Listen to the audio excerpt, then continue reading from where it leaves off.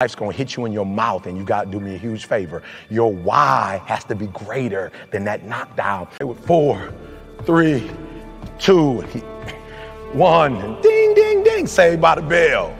Once he comes back out, that's it. Mr. Douglas had a decision to make. When his mother died, he could die with his mother, or he made a decision, I can wake up and I can live for mom. And he knocked Mike Tyson out simply because his why was greater than that punch. His why was greater than defeat. His why was greater than his trial and his tribulation. And I'm telling you, if you don't know what your why is and your why isn't strong, you're going to get knocked out every single day.